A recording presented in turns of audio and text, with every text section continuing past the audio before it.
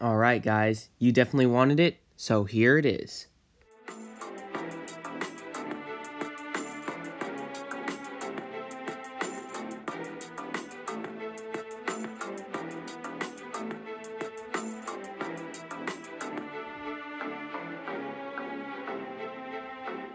Hello, and welcome to my channel. My name's Ryan, or RJR Productions, and today I'm going to be showing you how I made my Phase 2 Commander Wolffe costume completely out of cardboard. Remember, this is part 2, the helmet was in part 1. These are two pieces I have for the chest. So they kind of connect like that, and the shoulder straps go out at an angle, so when you curl them, they'll be angling this way from front view. So I'm just going to glue a little piece of cardboard in between them on the back side to stick them together.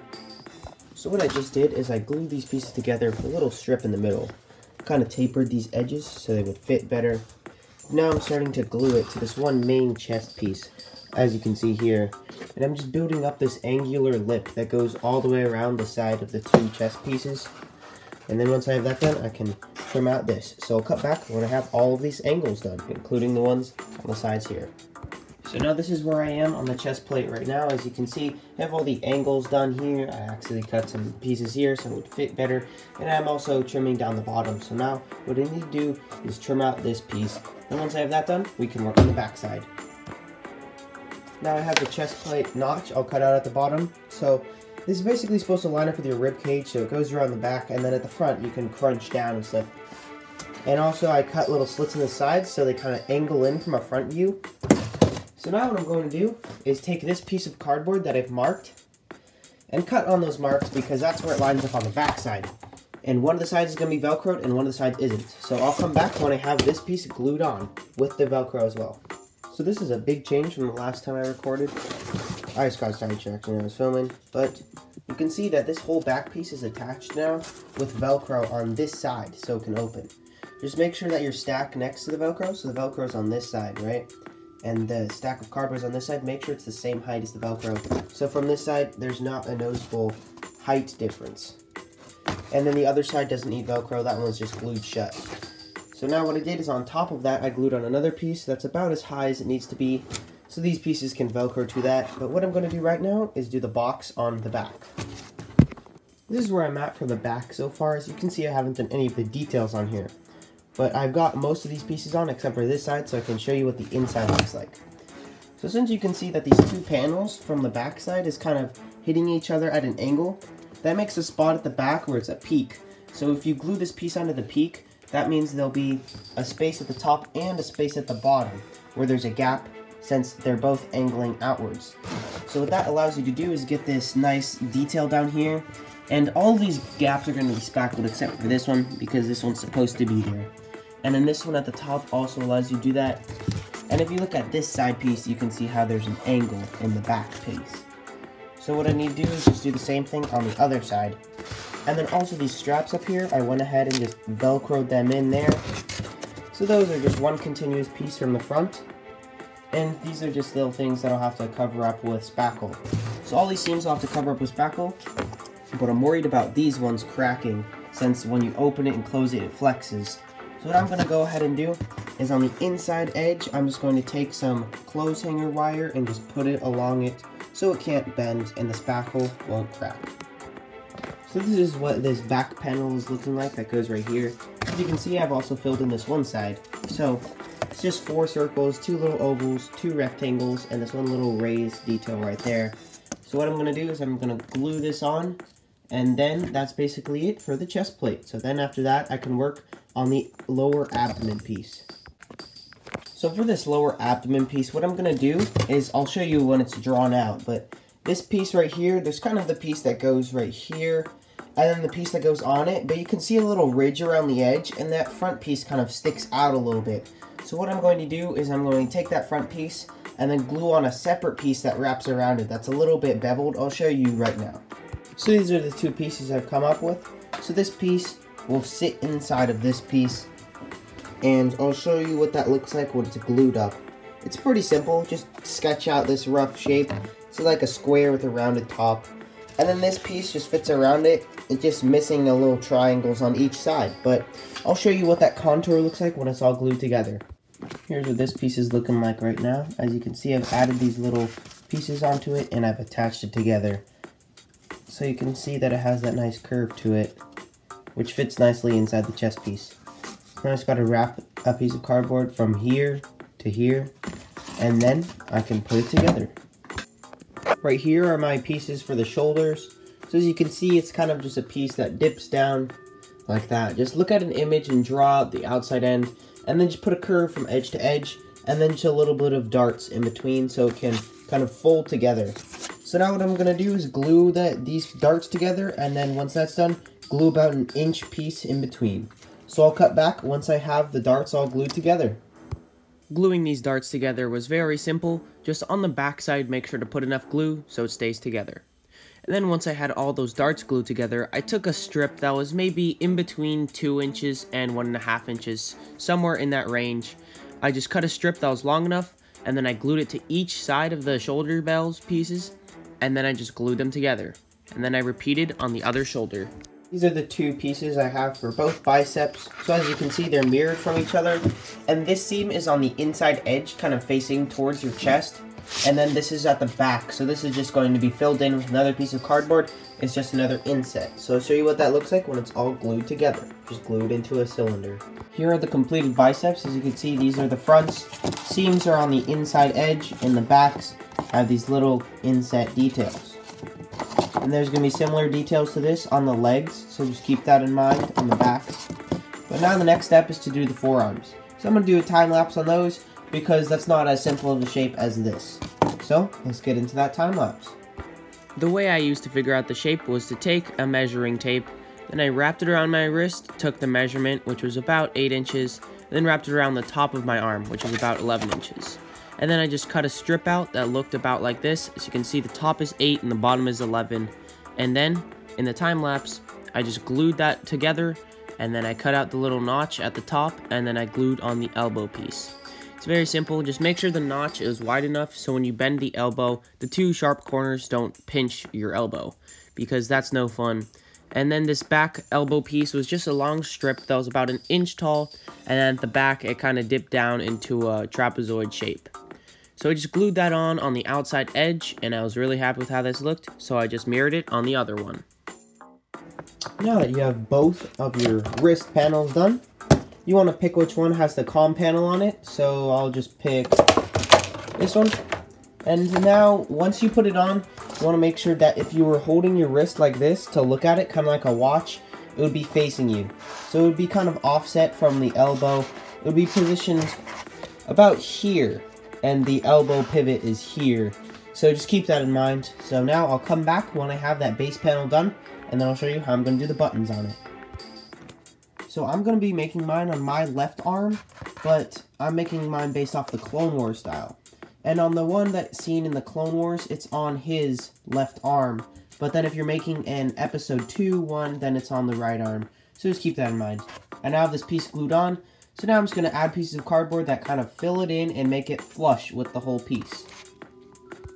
Now you can see I've built up a nice perimeter around this whole piece. So now what I'm going to do is add the 6 buttons up at front, and then the one big button back here, and then the one tiny button back here. It's very simple. I'll just cut back. I'll be making them out of cereal box cardboard. And there is this forearm piece done. The other one doesn't have any accessories on it, so that one's also done. So I'm quickly going to make the hand plates that go on the back of the hand, and then I can start working down since I've done everything on the upper body. The hand plate is just this, a piece that looks kind of like this that goes on the back of your hand. And make sure not to curve the whole piece, just put 2 little lines in it like this. And that'll work very well for the hand at the front. So now just repeat this on another piece. Now that I finished the whole upper body, I'm now working on this piece again. So I'm just adding the belt to that, which is very simple. That's why I haven't shown you anything else. Basically just this 3-inch tall piece that wraps all the way around. As you can see, it matches up with the seam at the back so you can still open it. And right now I'm just adding these little detail pieces. So you can see this is where it's lined up. So just make sure you have that all in place. And then there's just these detail pieces And I'll do a time lapse for those boxes, but I don't really need to show this because it's just 1.5 pieces by 3 inches. And then this whole piece is 4 inches wide and 3 inches tall. So just keep that in mind. So this is 4 inches. This piece is probably about 5.5. So if you're struggling on this piece, if you want to make this, just keep that in mind. Also, I'm gluing this on at the very bottom edge, as you can see there. So there's like a whole 2.5 inches there. I only glued a 1/2 inch on. So you see that I didn't glue this all the way up here. So there's still plenty of space for this to fit inside the chest piece. So I'll just cut back when I have this all done, and then I'll talk about those boxes a little bit more. Now the boxes are done and they're nice and flattened out. There's just 6 pieces and a 7th that goes behind this detail. So I'm going to go ahead and time-lapse me building these together so you can see what that's like. When I glued these boxes together, I just made sure to do it in a clean way so no glue was dried, it spilled over the edge. And what I did is I glued the cardboard pieces on the back of that front plate so there would be no exposed corrugation when you're looking at it from the front. Then that angled piece on the top just gets glued onto those 2 side pieces, and then the back gets glued on as well. The back doesn't need to be curved or anything because it's sticking onto a flat surface. I've seen these pieces get glued on the very sides, but what I chose to do was more of the episode 3 style where they're glued on towards the front. So I just glued them on where I thought they would go. This is what the thigh is looking like right now. It's basically depending on how big your legs are. So my top edge is 23 inches and that's 14 inches down. So this will be the top of my leg to the bottom of where my knee is. So what I'm going to do is glue it up in a cylinder, and then I'll show you what I'm going to do after that. So after I glued it into a cylinder, I just angled off that top bit so this is the top of your leg and it'll just sit nicely in it. So what I'm going to do is cut slits about halfway up just to taper it in all the way around. So I'll cut back when I have that done. So now I'm done doing all of those little triangle pieces. So all I did was cut about halfway up this piece and then just cut a slit that was about 1 inch wide at the base and then it tapered down to nothing at the top. Then just glue that together, and I did it about every 1.5 to 2 inches along the whole piece. And you can see that it got a considerable amount smaller at the bottom than the top. So now I'm just going to finish up this one and then do the other one. So finishing up this one, at the back there's a little detail that kind of curves up like that, and then at the front there's a little triangular detail. So I'll show you what that looks like when it's done. Now before I do that other piece, here's the base work for the cod piece. And this is very simple. Just make sure that it goes from the top of your piece down to your crotch. And then there's some angular bits, so I'll cut back when I have that done to show you what they look like. I went ahead and duplicated this thigh piece to another one on the opposite side. So now I'm done with those. If you're wondering why I'm not doing a lot of time lapse in this video, it's because I want to cut it under 40 minutes if I did time lapses for each piece. That's just the only reason. So now I'm going to make the knees and the calf pieces. And then after I have that done, I can do the butt plate, and then it's ready to spackle. And I'm going to be spackling most of the pieces, so that's going to take a long time. So now what I'm going to do is I'm going to be painting some of the pieces. So for example, this piece can be painted white, and then since these pieces are majority white, they'll be painted gray, so I can mask less. So these will both be painted gray, these will be painted gray, these will be painted white since they're majority gray, and then I can just mask off where the white remains, and then everything else will be gray. So now the remaining stuff is going to be spackled, so I can't really do anything with that. And I haven't shown you how I've made the shin piece yet, but this is one of them, so now I'll go over how I made it with the other one before I show you what I painted. But I'll go show you that, and then we can get on to painting everything else. So the shin piece starts off as this flat piece right here. Basically all I did is I cut up a rough copy of it. It's just like as much of a good curve as you can get to where it'll be slanted when you roll it up. And then I need to glue this little spat at the bottom. So this is my template piece that I made. I just glued it around a test one and it seemed to fit pretty well. So now I'm just going to trace this out on another piece of cardboard and then roll this up, glue it together with a little bit of Velcro at the seam, and then glue on the spat. So I'll come back when I have that all done. Now that you can see I have this bottom piece all done, and there's a seam at the front. It's not that noticeable, and there's some Velcro in there. So now what I'm going to do is wrap this 4.5-inch tall piece around, and I'm not worrying about the length because I just glued onto the end, wrap it around, and then cut off whatever's left. Then this is my template for the knee piece. So it kind of just bends along all of these lines, so it kind of conforms the shape of this, as you can see here. So I'll go glue that up, and then I'll come back right before I glue on this piece. So I want to show you something important. I went ahead and made this bomb that goes on the back. I didn't really show you how it was made because it's fairly simple. It's just a toilet paper tube with some pieces of cardboard wrapped around the edges, 2 caps on the ends, and then this little piece of corrugated cardboard at the end for a detail. So now what I'm going to do is make the butt plate, and then I can make the guns in the holsters. So right now I'm working on the pistols, and I've come up with this idea. So this is my top piece, 2 of them, and I'm making 2 pistols, so I have 4 of those. Then these are my trigger pieces, or the handle pieces. I have 4 of these as well. And then my idea for the trigger is to use clothespins that I've chopped off the top with a little coping saw. And this will just be glued kind of like this on the handle, on the inside edge, so you can use it as a trigger. So I'm going to go glue this up and then show you what that looks like. I'm going to be gluing it about 1-inch wall. So this is what the little mechanism I came up with looks like. As you can see, the trigger is just glued in on there, and there's a little support piece on the side there. So now I can go ahead and glue this edge to the same thing on the inside of this other one, and then just fill in this gap right here and build a wall around the whole thing. So I'll come back when I have that done. The masking of this project has pretty much just been a bunch of trial and error, but I finally got it. So the biceps are the easiest out of the arms and the calves. So as you can see, it's just this one piece of tape with a little dip and then 2 peaks down here, and then the same on the other side. That's the same for both biceps. Now I'll move on to the shin, which is basically just this fork in the middle, and it splits off on both sides, has a couple of peaks on the back, and then comes back to the middle. These are pretty hard to find reference images for, so I just tried to do my best. Now the forearms are the same thing. So this is the middle where your arm bends. There's just a couple peaks all the way around the whole piece that wrap around and then come back to the middle. And then this one just has that armor plate or thing, comm plate masked off. So now I'm just going to go outside and paint the rest of these pieces gray and then these white.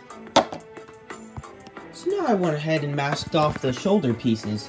So as you can see here, we have the Wolffe logo, and this one goes on the left shoulder, so just keep that in mind. And then this one goes on the right shoulder. This is looking at a front view, by the way. So this is the left shoulder, this is the right shoulder, but from the front. So now what I'm going to do is paint them the same gray as I'm using in the rest of the costume.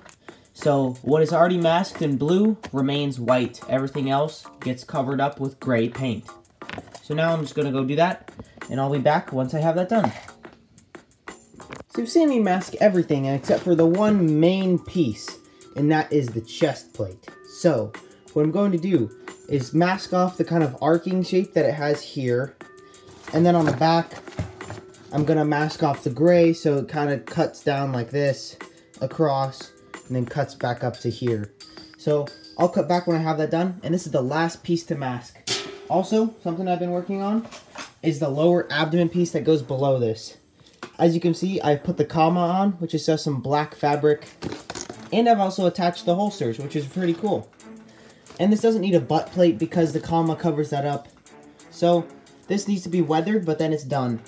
And everything else just needs to be weathered. So this is the only piece that needs to be painted. So I'm going to go ahead and paint this up. Now that this piece is all nice and painted, the next step is to weather everything. And then glue the hand plates onto the gloves. So now, what you're going to be seeing in the next shot is the finished armor. So, let's cut to the outro. Alright, and here it is, the finished costume. I'm very happy with how this came out, and I highly recommend that you make this too. If you have any suggestions on what I should make next, please leave them in the comments down below. Obviously, in my next video, I'll be making that crosshair helmet that I promised a little while ago. This has been RGR Productions, signing off, till next time.